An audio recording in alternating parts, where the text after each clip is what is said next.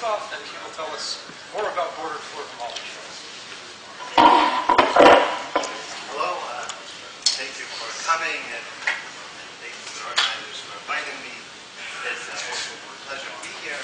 So I'm going to talk about Heegaard Floer Homology.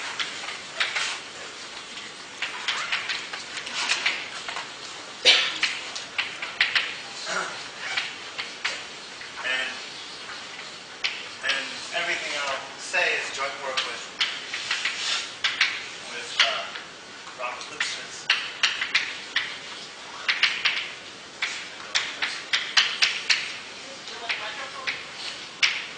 What's that? Do you want a microphone? I don't care. I can hear myself fine. Okay. Do you want a microphone? I mean, Yes. yeah? Okay.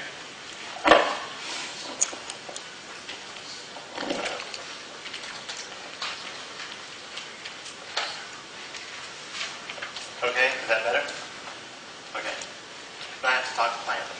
Okay, so I'd basically like to elaborate on Robert's talk. So Robert gave an overview of the package, and I'd like to sort of give some more of the details.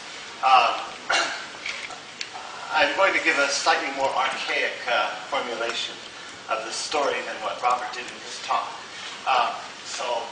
And I'll explain at some point how one can go between the two formulations. So Heegaard Floer Homology is a package for three manifolds of boundary, as Robert said. I'd like to reintroduce some piece of the story which Robert suppressed, which are the type A structures. So that's my excuse for writing some more abstract nonsense in the generalities of the blackboard. So if you have a so as Robert explained, a point and match circle, which is circle base point, and matching some pairs of points in a suitable combinatorial sense, is a point and match circle. A point and match circle gives rise to a surface, oriented surface, with one boundary component which you're going to fill it to get a closed surface. And so we'd like to associate to a three-manifold, suppose you have a compact three-manifold with boundary specified by a point and match circle, then, or maybe I should say it this way, that we have a homeomorphism phi from the surface associated point and match circle to the boundary of y1. Then we associate to such a pair an invariant, which is CFA of y1.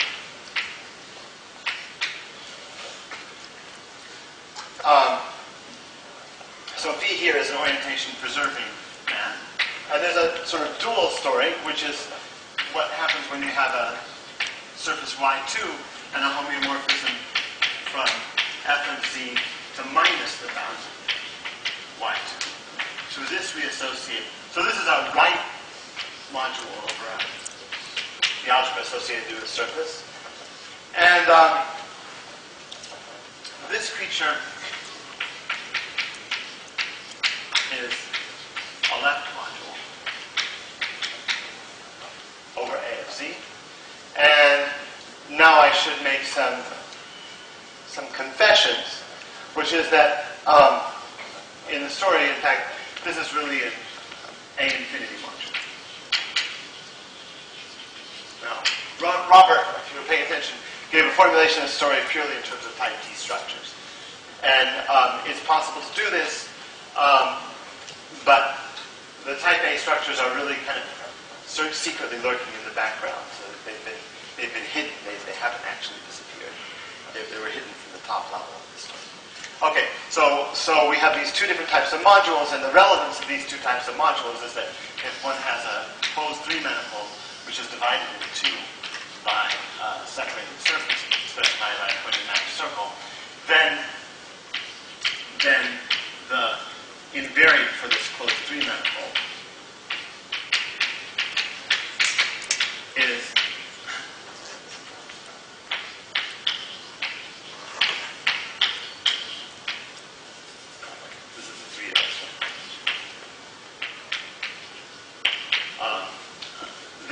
then one can obtain this invariant tensor product, or some suitable derived tensor product of these two sets.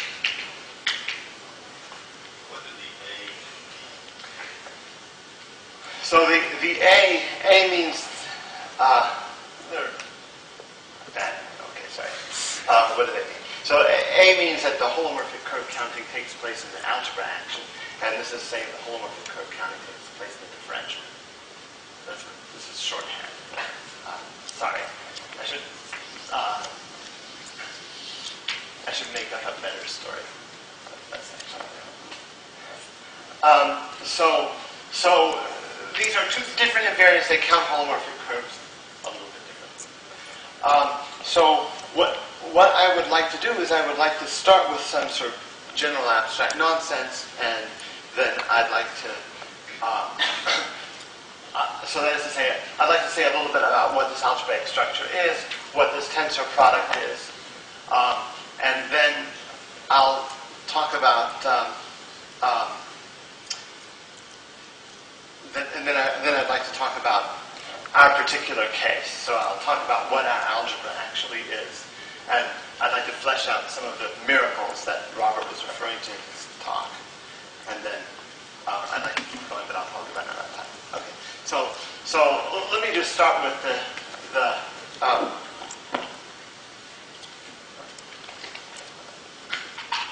story of what. Let me just start with the algebraic definition of what this object is. So, okay. So, A is we're now talking about a DG algebra A.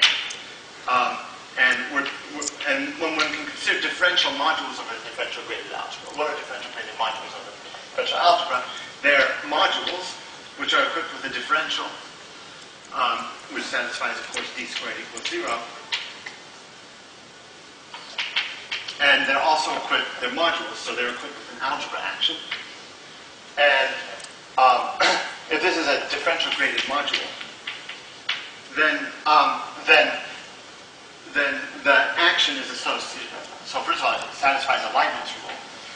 So my color coding is, well, I'll explain in a moment. So first, I'll just say that it satisfies a Leibniz rule.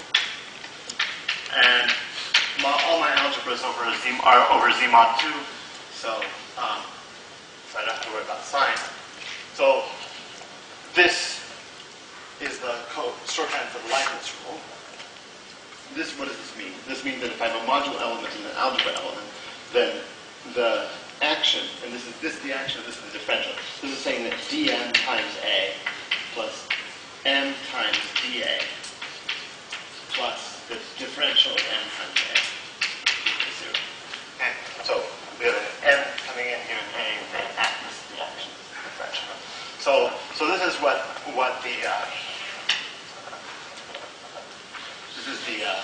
the Leibniz rule that it satisfies. And finally, it satisfies an associativity law, which says that if you first act by one algebra element, then by the other algebra element, that's the same as acting by the clock. Signs in this rule are great. Yeah, actually, everything's over Z mod 2, so there's no sign. Sorry. Okay, so we have an A infinity module where everything holds only up to homology.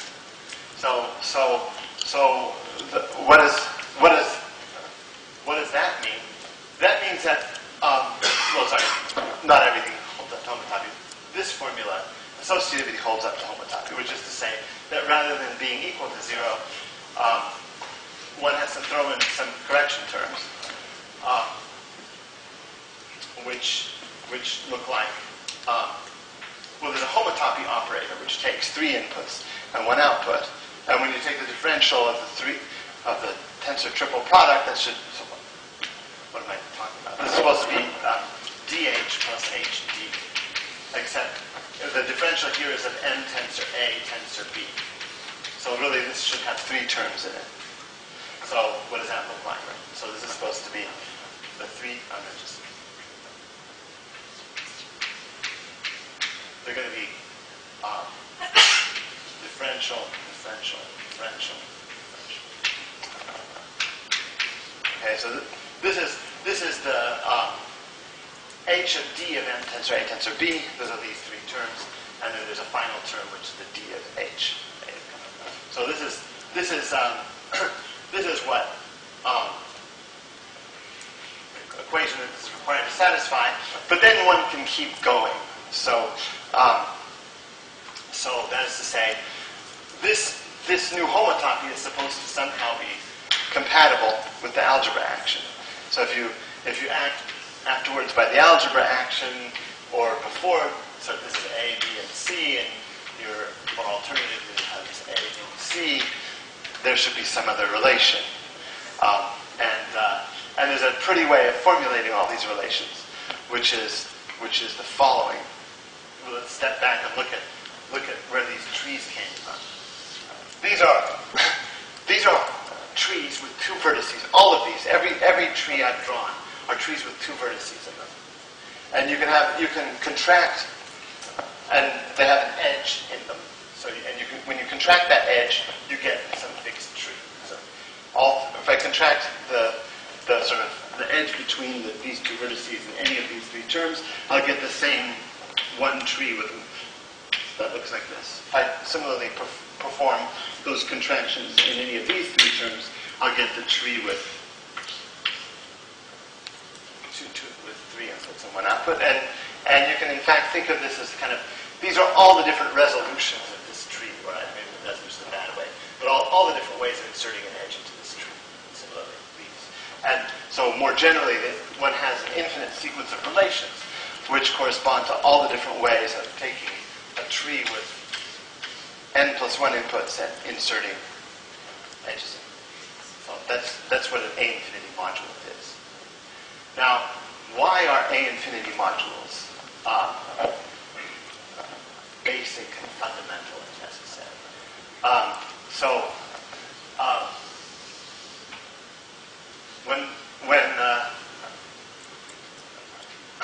For those of us who do holomorphic curve counts, you'll observe that these all look like ends of moduli, so some holomorphic disks. So that's why a holomorphic person might think that these things are necessary. But in fact, there's probably even a more fundamental reason, which is the following. Some special case. But by the way, I'm talking here about A infinity modules over DGA. This is, in the sort of standard expositions, a kind of strange animal. When the first talks about how one might change what a DGA is to an A infinity algebra, and then one talks about A infinity algebras over A infinity modules over A infinity algebras. But I've chosen to take this real term. This is what's needed for us. Okay, so where is this? Why is this inevitable? And it's the following principle. So if you have let's say it this way. If you have a DG algebra n, if you have a DG module n, the DG module over a DG algebra,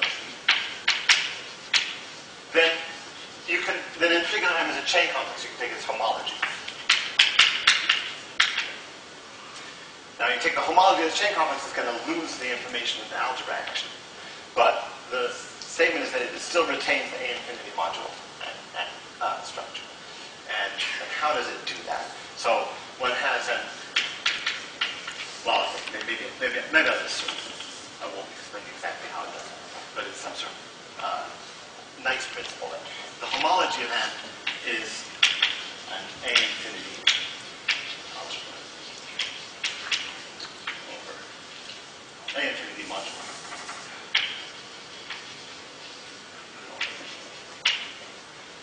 Okay, so this is sorry. In a canonical way up to isomorphism.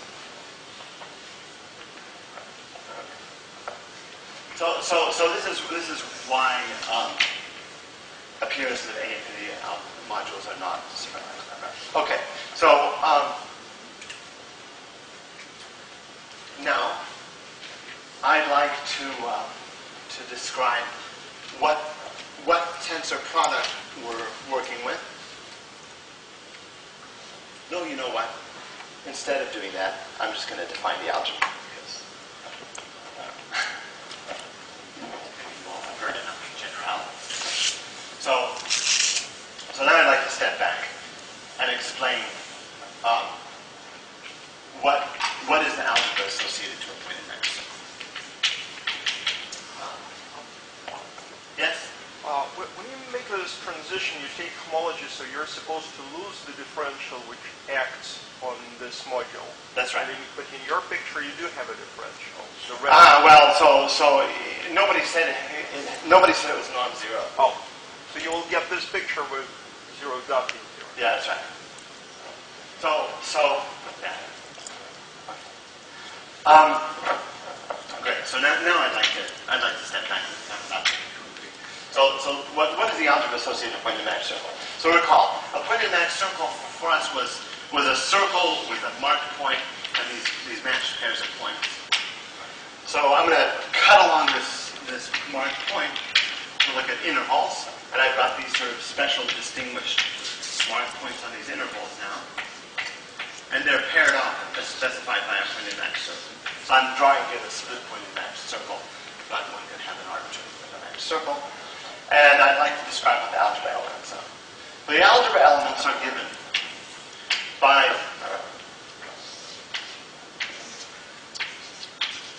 tuples of strands which start and end at these distinguished points, and they satisfy some rules. So let me do the case where I'm looking at two strands. For concreteness. So I'm going to have pairs of strands. And these are upward veering strands. So my strands are all. So let me try to write some kind of complete sentences. The algebra is generated by pictures of k-tuples of strands. And the strands are upward veering.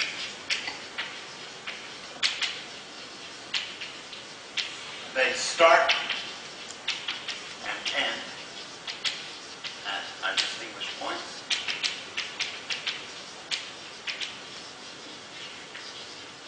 Or I should say maybe some of our distinguished points. And they have the property that, if you look at the k-tuple of initial points, no two of those are identified. So it would not be legal to start at this pair of initial points. So no two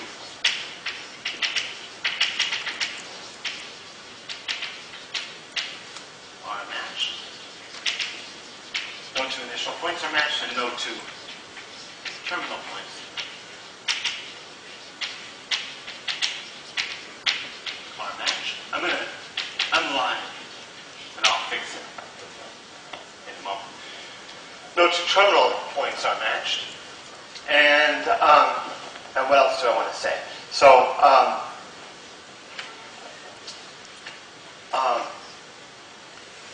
okay. I think it's safe there. Now, we want to say that multiplication is then gotten by juxtaposition.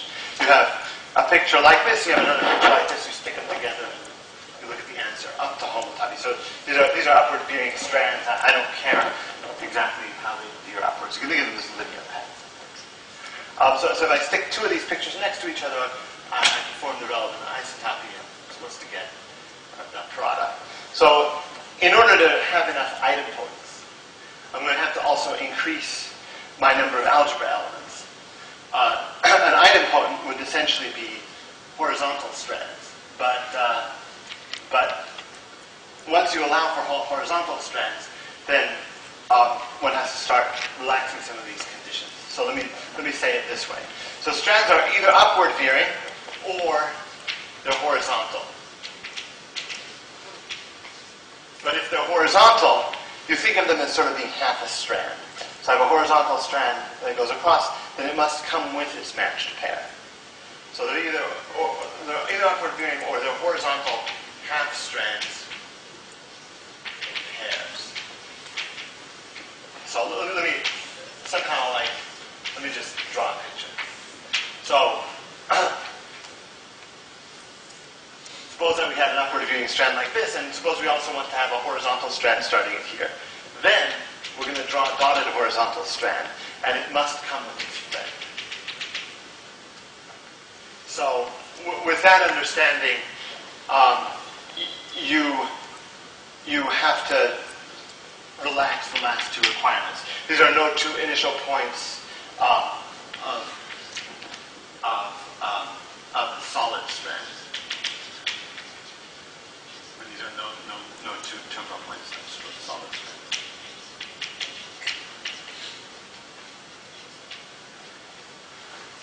And now we're almost done.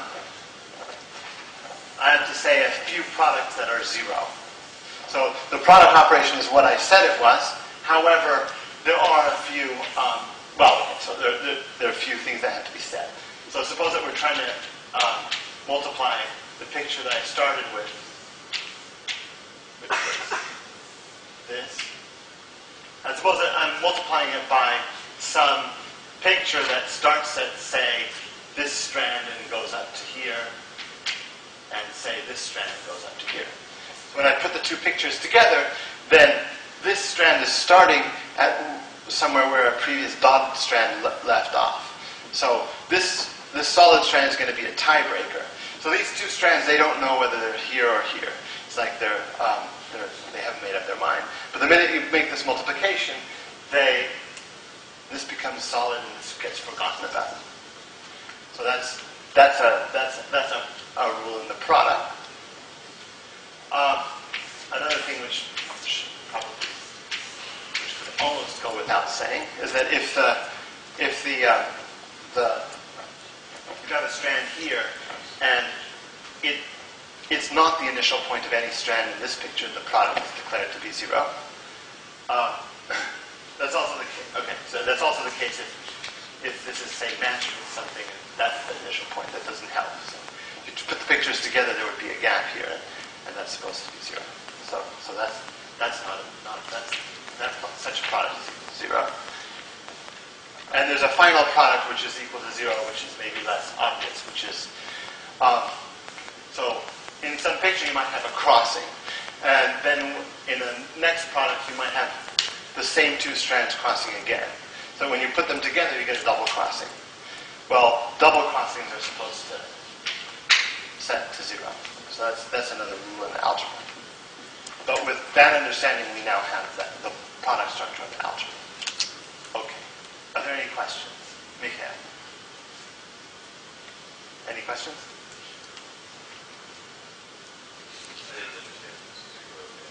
This zero down here. This was if the terminal points of these strands don't match with the initial points, they're zero. The product is zero, and I've made it more confusing by explaining more than needed to be explained. So even if the terminal points here are matched with initial points here, but they're not equal to them, such products are zero. So here we've got some strand that rises up to some point, which is matched with another point here, from which we continue that product is still zero. Unless, of course, this happens to be dotted, in which case this is dotted like this. And the product wouldn't be zero, but we would just decide that we're taking. Okay, any questions? You still need to define differential. I need to define the differential. Okay, so what's the differential? The differential is a sum. So I've got now one of these basic pictures, and the differential is a sum over all the crossings of a bunch of terms. At each crossing, you take the upward veering resolution.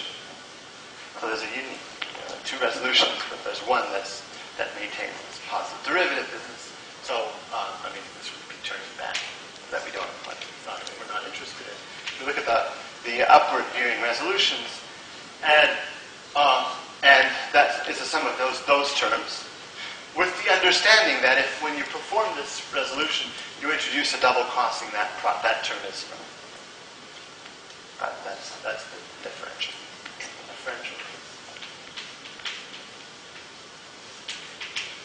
Solved.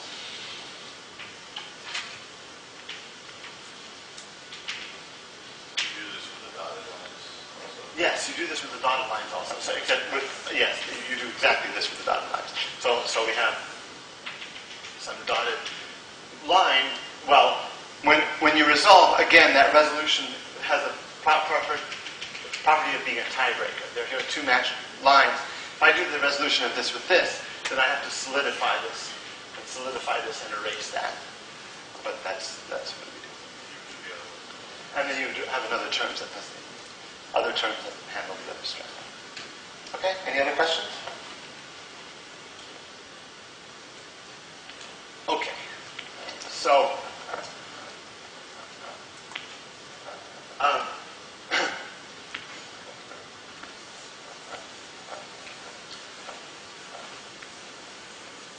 I'd like to now mumble some things about the type T structure.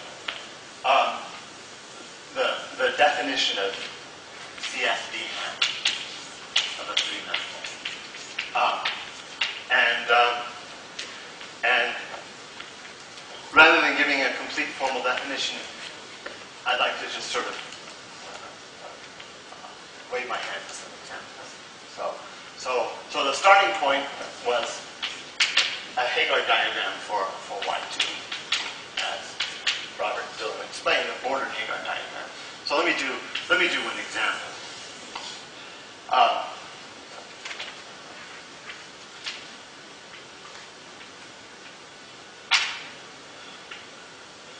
This is a genus 1. Genus 1. Surface, my collaborators. Sort of cutesy, this one. This is A, this is for all. This is handle. So we have two alpha arcs, alpha 1, which runs through this handle, and another one called alpha 2, which runs through this handle. And it goes out to the boundary of our Heegaard surfaces. Heegaard surface genus 1 surface with boundary. And as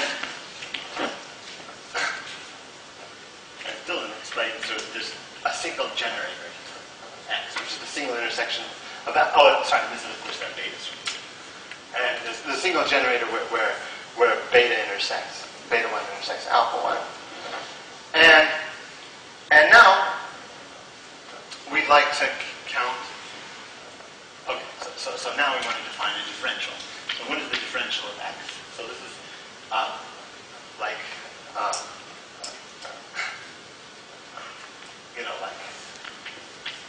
there's one generator X. So the differential of X is going to be a sum of, is going to be algebra elements tensor X. So maybe I should say a few more. So CFD hat of Y in general is a projective A of C modular.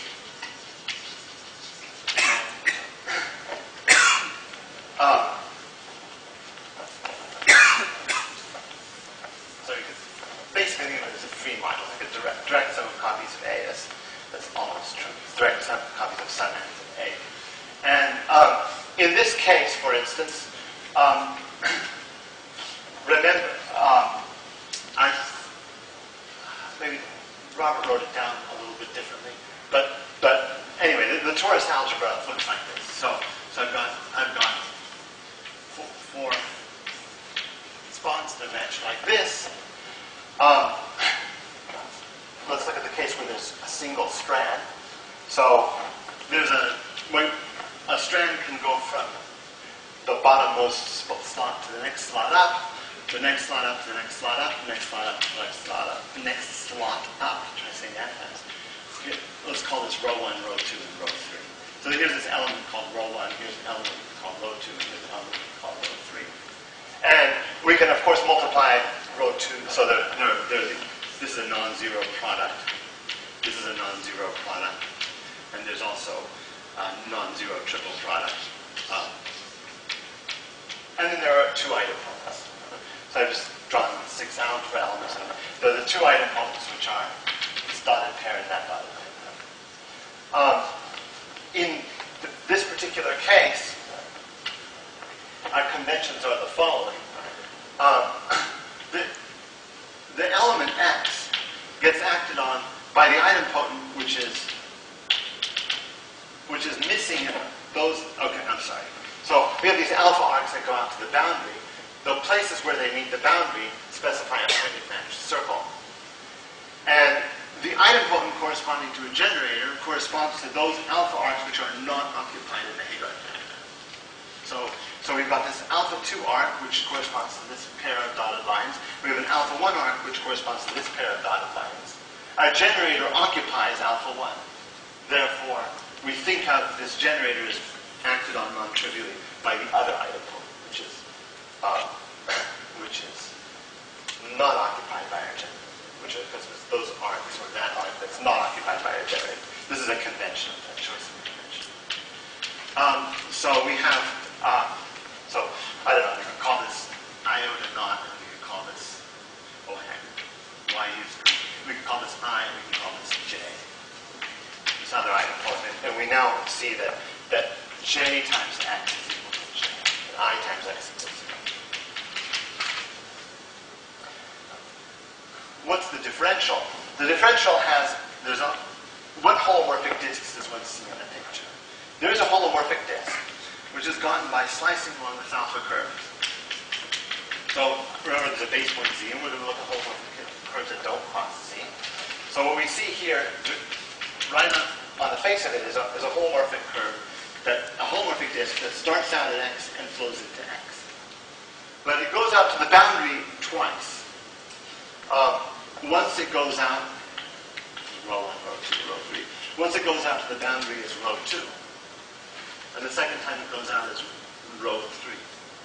So the algebra element that we want to pick up is the product of the chords where it goes out to infinity. So by this convention then, the boundary of x is going to be row 2 times tensor x. So remember, our module itself is a free module, essentially a free module. It's not quite a free module. I times this generator is equal to 0. It's essentially the J. It's the JA ideal. And it's equipped with this differential, which has a property of the differential of that generator. So it's to be row 2, 3 times that generator. Okay? That evidently satisfies d squared equals 0 because row 2 d squared equals 0. Okay? All right. So this is an example of a type D structure associated to a Heegaard diagram. So Robert said that there was a miracle, which was that the bimodules associated with arc size were essentially determined by d squared equals 0 and a little bit of input. And I'd like to explain how that is true. So I'd like to explain it. This is going to be extremely cheap. My collaborators, if they were present or paying attention, would be very disappointed. But maybe the audience would actually be grateful for this. I'm going to do a very silly special case of this, where actually there's no arc line. It's the identity module. So let's think about counting holomorphic curves in the Heegaard diagram corresponding to the identity of feomorphism. So as Robert explained in his talk, this is great. It's like anytime I don't want to explain something, I just smear it on my collaborators. It works better if you're the first talk. You can just sort of push it off to them. But anyway, I'm trying this with my. I'm trying it nonetheless. So you're welcome to call me on this. But so as my collaborators explained, the Heegaard diagram for the identity looks like essentially you'd like to say it's an annulus with a bunch of horizontal alpha curves, but there's a sort of special story, which is that you never want to allow any curves to go across. You always want curves that come in on this side to exit on that side. So you have to stabilize this picture a little bit. So here's a picture of the identity diagram for, let's not draw the torus, let's pretend like we're doing something more exciting than the torus. Let's do the genus 2 identity. So we just, well, we draw the same picture twice.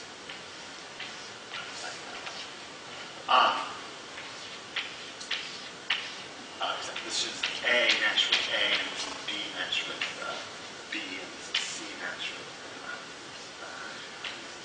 okay, fine, whatever.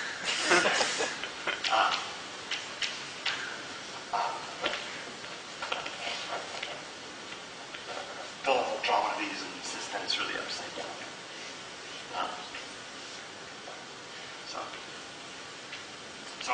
So what do we have here? Here we have an alpha arc that runs through this handle, comes out back here. Alpha arc that runs through this handle, comes out back here. Similarly down here, and similarly for the other side. Okay, so the type D structure here is going to be an algebra, is going to be a bimodule of the algebra of the left incoming pointed match circle and the right pointed match circle, but they happen to be the same. So, this is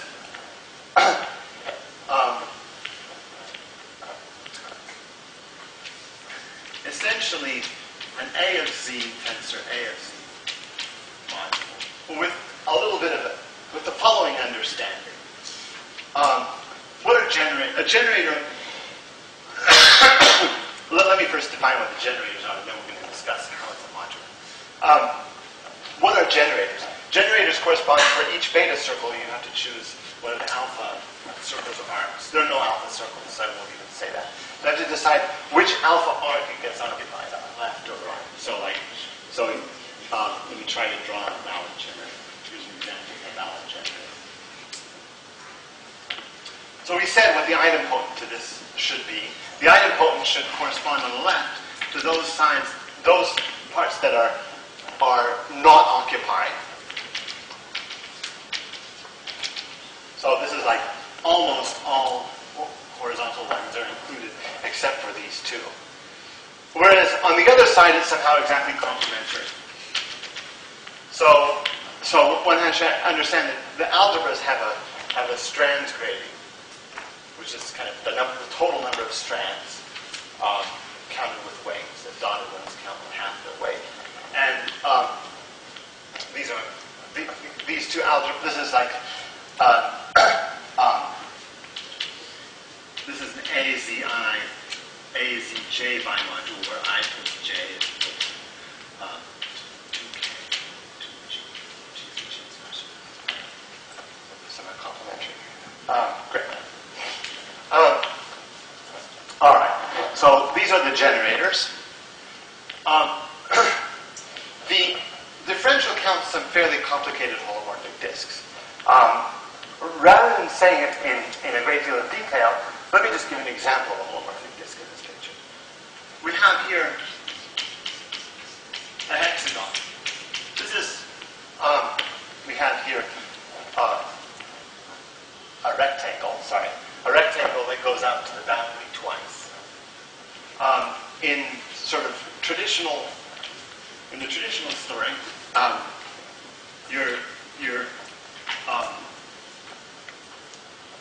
much of my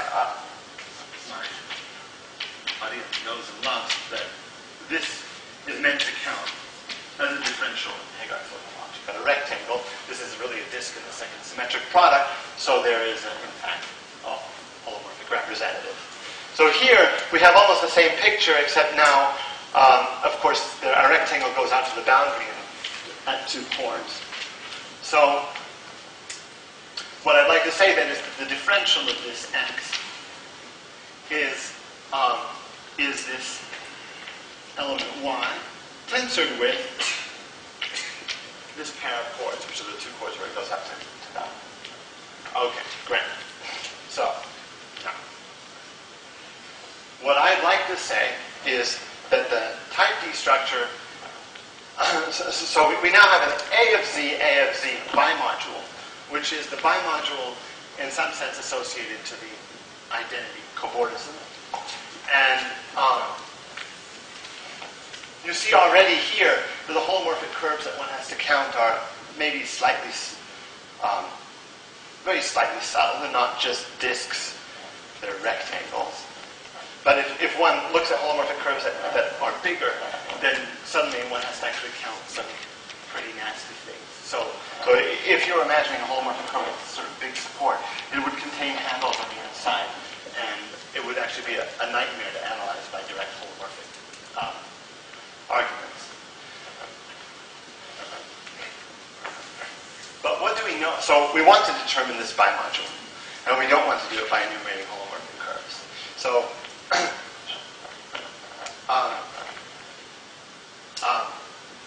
okay, so what are we going to do? Well, let's first say what we know about these, what we know about this bimodule. I want to just say what I've said so far, sort of graphically. That we have our initial pointed match circle, and generators of our bimodule are going to be ways of drawing arrows on this picture, where at each of these vertices I decide if I'm pointing to the left or to the right. And if I point to the left at one slot, then my friend is also pointing in the same direction. So these two are matched, so if I'm pointing left over here, then this must also point left. And similarly for all the other ones. So this is an example of a generator. So one can think of these as sort of complementary pairs of idempotencies. So that we've got an idempotent, we've got an idempotent on the left algebra and an idempotent on the right algebra, and they exactly complement. Okay? So I'm never allowed to point in both directions at any spot. It's not allowed.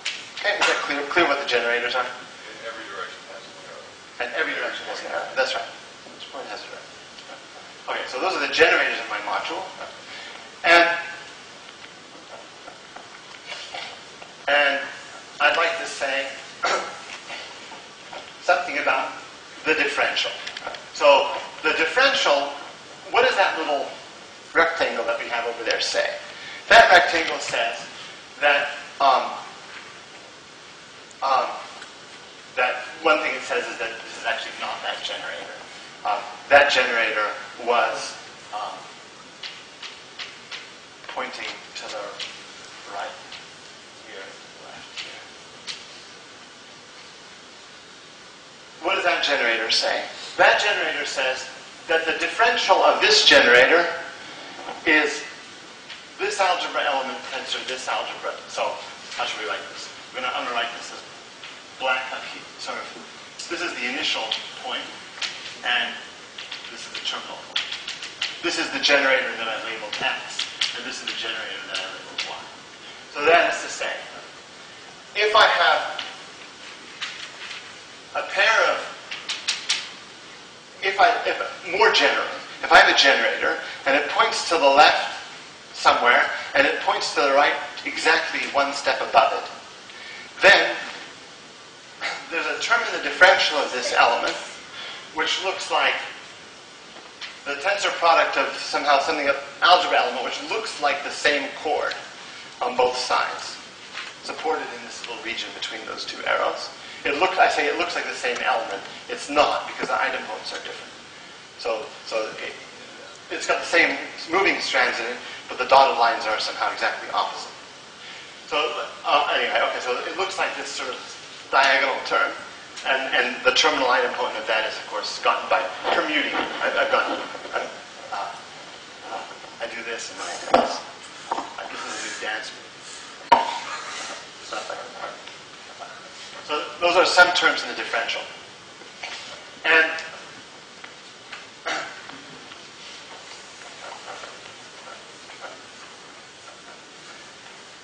I'd like to say the following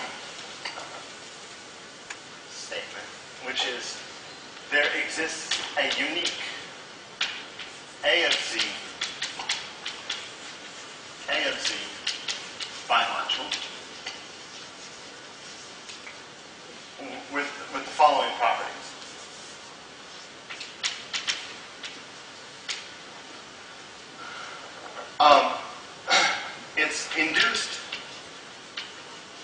from what we call the diagonal subalgebra.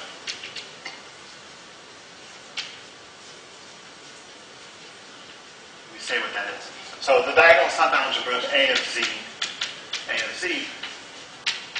the diagonal subalgebra is a subalgebra A of Z tensor A of Z, whose idempotents are complementary.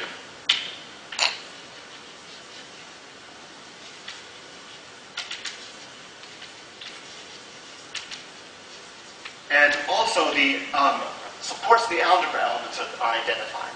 So an algebra element in our algebra, so if you think about this strands picture, you can associate to such a picture the local multiplicities, the intersection numbers with the various kind of, how should I say this? You can project vertically, and the vertical projection has a degree. So in each interval, you can associate a multiplicity. So for these little chords, the multiplicities look like 0 almost everywhere and a 1 here. So what we want to say is that our algebra elements have complementary idempotents and the local multiplicities on both sides are identified. This is what I mean by the diagonal subalgebra.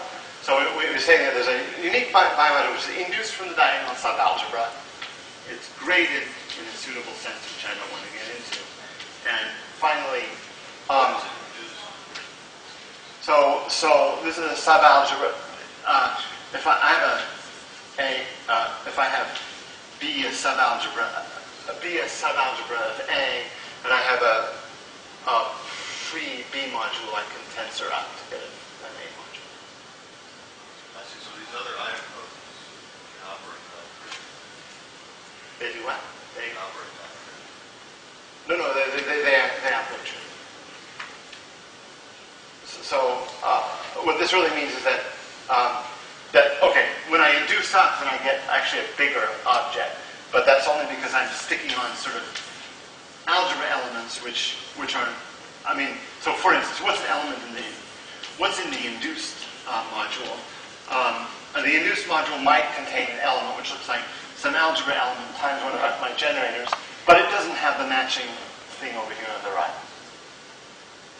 So it's no longer defined over the diagonal subalgebra. It's more general. But its differential is induced from the differential of the, I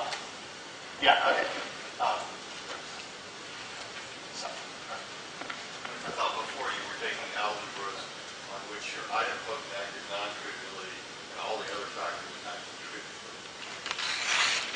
I'm sorry. By idempotent, I'm sorry. I must have misinterpreted what you meant by an idempotent acting non-trivially. So ask your question again. So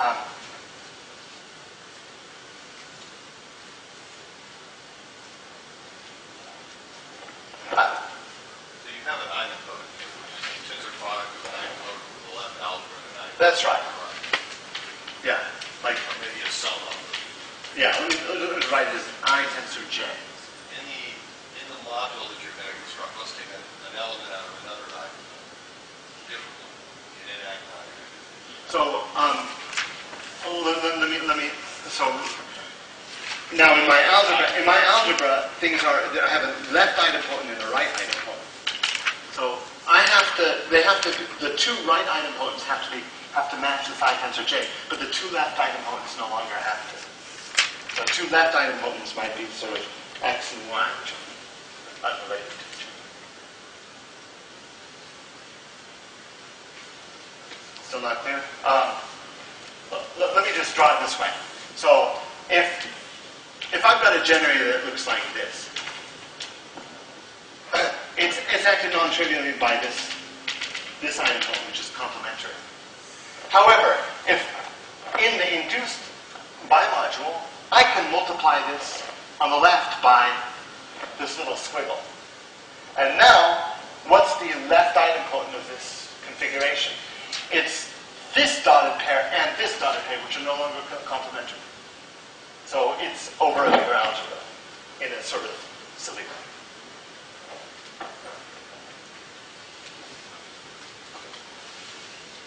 Great. I need to say one other thing, and that is that somehow the differential contains the short chords. And what do I mean by that? I mean sort of tensor products of short chords. So I mean that well, these differentials that I said are always present. The ones where I'm just performing this move on consecutive pairs. Now, the statement is that there's actually a unique such bimodulus determined by d squared equals 0, essentially. And I even describe explicitly what it is. It's not so complicated. It has obviously more terms in the differential, but all the terms in its differential correspond to the same dance move. Except now there might be intermediate stages. I've got some leftward pointing arrow on the bottom and some rightward pointing arrow at the top, and I spit out a diagonal chord, and it swaps these two, so that the output has those two being swapped. And that's what the bimodule is. Okay? Yeah? So is the statement that it's induced from the diagonal subalgebra circle, is that just saying that like the elements of the diagonal subalgebra are in correspondence with the actual generators that you broke down over here? Or? Let me say what it means. It means that the differential has the form d plus multiplication by some algebra. The differential is a differential on some summand of A tensor A. And as such, it is of the form differential on A tensor A plus multiplication by some constant. Induced from the diagonal subalgebra means that constant is in the diagonal subalgebra. Okay. So maybe another minute. So how do you know that this bimodule over here is induced from the diagonal subalgebra? In holomorphic terms, or this particular one? This particular one you can tell because all the terms that I've described are diagonal pairs of chords. So here the constant A is just going to be the sum over all kind of diagonal products of chords, and those chords have the same local multiplicity on both sides. So I meant the one coming from this Heegaard diagram. Okay, so how do you know this one is induced from diagonal subalgebra? That's simply the point that the local multiplicity of a chord here is always equal to the local multiplicity of a chord here, because there are no beta circles in this interval. So, like I just explained to Jacob, kind of in this sentence, like half of the holomorphic curve that goes into this. It's very simple. It's just a sort of simple topological property. Okay? Of this Heegaard diagram. Any other questions? So you've been concentrating on the differential. Suppose I forget the differential. I'll just ask you what the module is. Okay, well, I should have said, on the type D structures, the module structure is boring. The module structure, they're generated by generators X, and they have the form algebra element tensor to generator. The algebra structure is just given by left translation of this algebra element. For type D modules, their algebra structure is sort of stupid. You're giving me a left module there. Yeah, type D structures are left modules. Oh, how do I do a bimodule? So actually, I should be calling them bimodule. I'm really thinking there's a left module. So even though, actually, A tensor A module. yeah, it's a left. So the little A is an element in A tensor A. That's right. Free. It's almost free. It's projected. It's projected. I mean, it's With the sum of the factors that you broke down. yeah, that's right. Any other questions? Okay. So, all right. So, this is proposition theorems.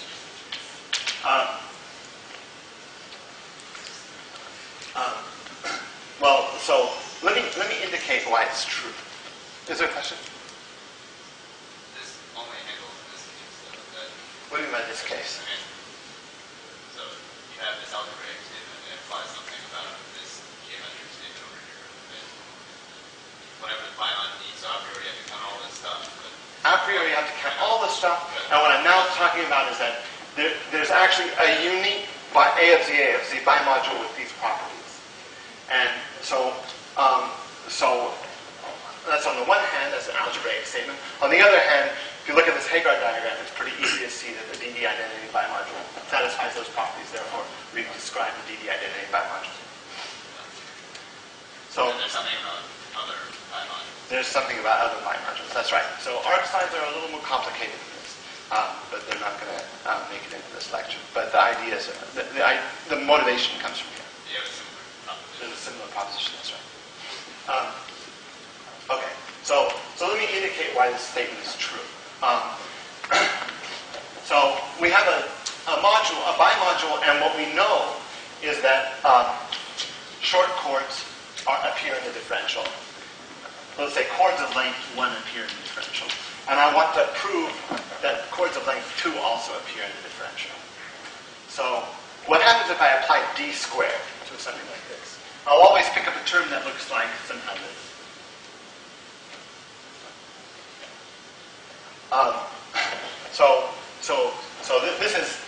This is the short chord appearing in our first term, and this is the short chord appearing in our second term. So here's a term in d squared. It's got to cancel something. So great. So we look at this product. It's got sort of 3 moving strands on it, 1 on the right and 2 on the left. And we see how many ways you can factor it. Well, there's only one way you can factor it in your diagonal subalgebra. You can't factor this any other way. Because there's this sort of break here. Any kind of other factorization is going to... But you could factor it by like, maybe you imagine that it's constant line here and then it goes like 2 up. That doesn't have equal multiplicity on its 2 sides anymore. So this thing is not factorable. So at first you're worried. But then you remember what d squared equals 0 here means that a times a plus dA equals 0.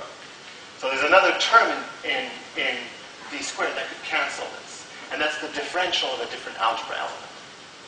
And it turns out that the algebra element, well, I've said what the other algebra element ought to be.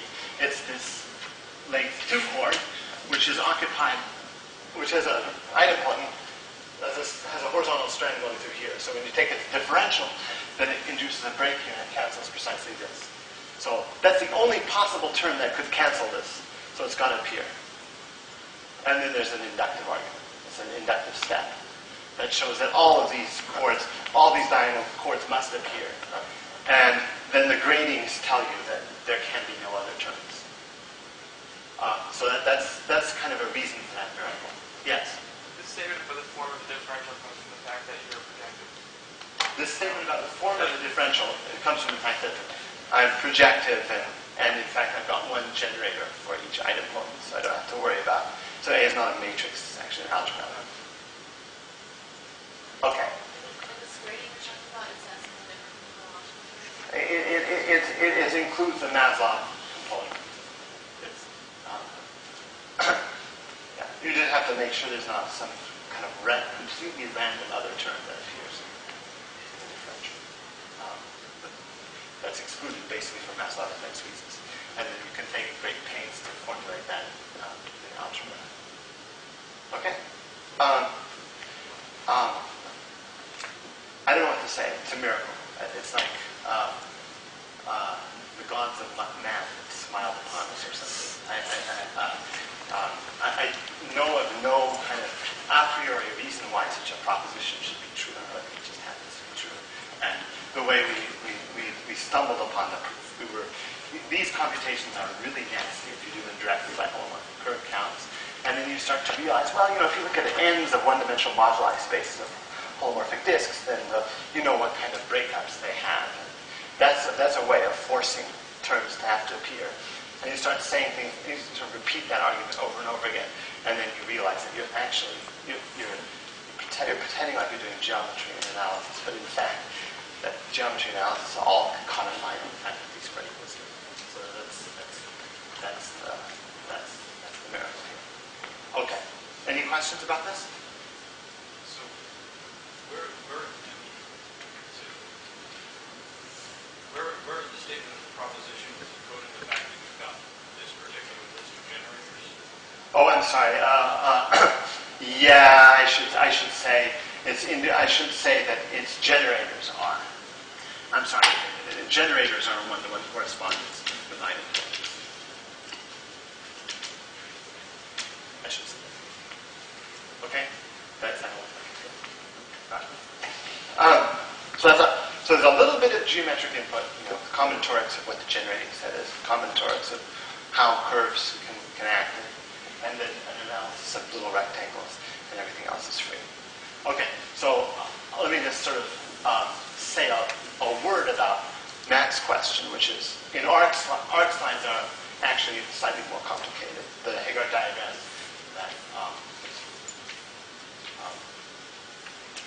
Robert drew has sort of, there's sort of boring bits that look just like what I've said so far, and there's kind of one exciting bit, which is where an arc slide is happening. And that indicates to you that there are generators of the types that I've already described, where everything is either pointing to the left or to the right. But then there's another type of generator, which is occupied down here. If that's occupied down there, then he must be occupied here. So you can imagine that the corresponding statement is a little more complicated. So we now have two types of generators. And we also know that this is a homomorphic disk, so we have to put in a little more input about short chords, and then it all comes out. And now, maybe for the experts, I'll make the following confession. There are sort of combinatorially two slightly different situations. One is where I'm doing an arc slide of this foot over this picture. And the other one is where I'm doing an arc slide of this foot over this picture. So the foot is coming in from either below or from above. And below or above makes sense because I have a baseline up here. These two cases are actually annoyingly slightly different. This one is determined uniquely by d squared equals 0. But this one has an extra class of algebra elements which have kind of two small Maslov index. There's a holomorphic, if you think about kind of this region, its Maslov index is small, and that sort of screws up all these arguments. This is not true, but this is essentially, it's morally like a nice diagram, and this is morally like a diagram that's not nice. So holomorphic curve counts here are indeed combinatorial and uniquely determined. Here, they're not, but they're determined up to homotopy. So the corresponding statement there is not that this is uniquely specified by d squared equals 0, but only that it is uniquely specified up to homotopy by d squared equals 0. But with that understanding, that and it turns out that choice is actually not too complicated. One can formulate that precisely. Okay, great. So I've now made it through half my talk. And I didn't manage to say about duality and how the two formulations of the pairing theorem are. Well, actually, I didn't give a precise formulation of the pairing theorem with type A modules. I didn't say how the type D pairing theorem follows from it. But there is a preprint on the archive on that topic. So if you're really curious, either read that or okay. I have to stop. So now stop. Okay.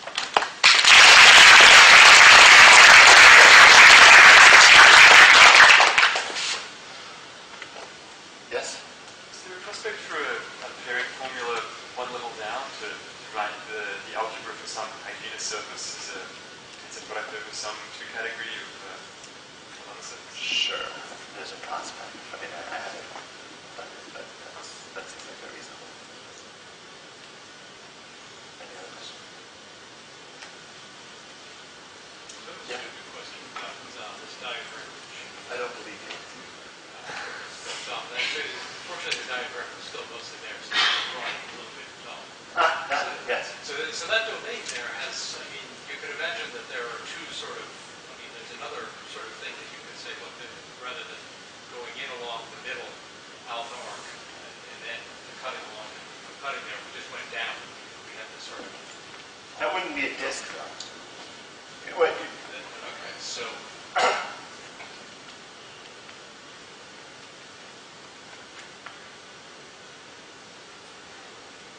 It would be punctured as a punctured disk. So So it has like a, if I understand what you're saying. It only has one generator attached to this. Pardon? So you're imagining some doing this. There are many things wrong with that, but one of the things that's wrong with it is that you're now counting a holomorphic annulus with no cuts in it at all. And it's a first symmetric product, so it's not. Right. Okay. So I mean, is it obvious that this somehow that it always works out that every domain gives you a sort of unique way to chop it up into a holomorphic curve? I think it's not true, actually. That there's a. I mean, so there could in principle be cancellations of different ways of chopping up domains. This particular picture is too small to give an interesting example. But there, if you already think about the DD identity bimodule, if I remember correctly, I think this domain, which has got length 3, has kind of, maybe even it has 2 canceling ways of chopping it up. I don't remember exactly, but that's certainly an issue. And that's one of the reasons why the algebraic statement is a godsend. I mean, the way we used to do these arguments was that in the type A structure, different holomorphic curves are better separated than the type D structure. The type D structure throws together different holomorphic curves. The type A structure separates them some more. So the A infinity relation gives you kind of a priori more constraints, so that can make these computations more precise. It's not. It turns out that's not necessary. But, yeah. I understand how you said that the last statement about so the corresponding proposition for this picture on the right is that there's 2 different algebras. No, it's not 2 different algebras. There are many different modules that you can have. Yeah, but any 2 of them are homotopy equivalent. And you're only associating a homotopy class with modules? Yeah. Even with fixed parameterization, you only get a homotopy class? That's right. So is that algebraic? It's algebraic as well. So you actually codify what choice needs to be made. And so of course, we all thought everything would be much simpler when we started. They're pretty simple, but not as simple as we thought. So it's like, you make some choice, and then that forces everything else, and then you can change between choices by multiplication, by some gauge transformation, if you want to sound too fancy.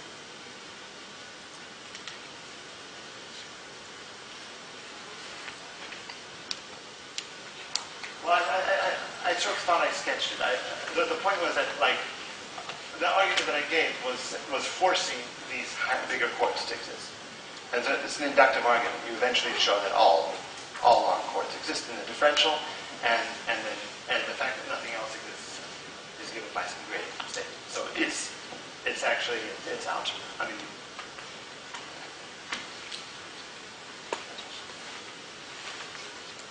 this picture, I mean, especially when you wrap up into the way in which you work on in terms of having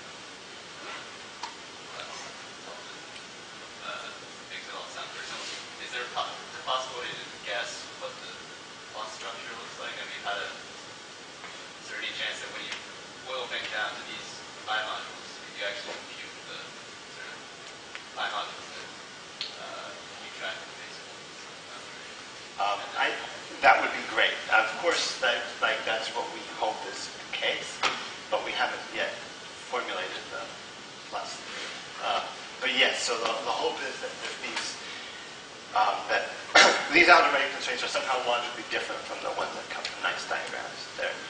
They're a different world. So this could conceivably give us another approach to nature. I was just thinking about formulating algebraic just in terms of the bimodules. Yeah, well, it seems like you have more of a chance. Yeah. Okay. So. Okay. Yeah. There are earlier things that we don't understand well, like what the algebra is. It's a good question. It's a great question. Okay.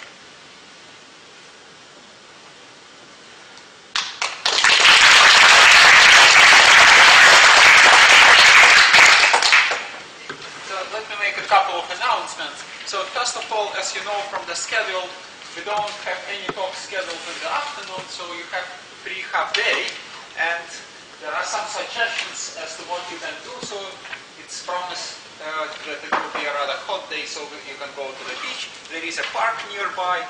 We don't have any transportation arranged for that, so you'll have either to organize to find someone who has a car, or there are taxis, of course, and of course you can also walk to the beach. It's like a 2-mile walk, so it's probably an option not for everyone, but well, if you're fit, you can definitely do that. And there are directions available right next to the exit. And another announcement is that, unfortunately, it soon will be time to think about getting back to the airport for those of